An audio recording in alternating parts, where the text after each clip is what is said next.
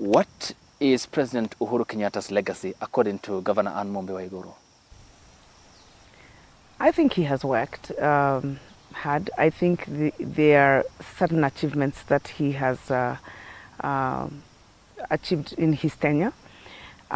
He's done fairly well in terms of delivering on development, on his priorities, on infrastructure especially. He has put a huge effort in that. Projects such as rural electrification, he's done pretty well. He has also done well in his big four, by and large. He hasn't completed what he would have wanted, but he's done fairly well. So I think he has a legacy, so to speak, in terms of performance. Yeah. In a scale of 1 to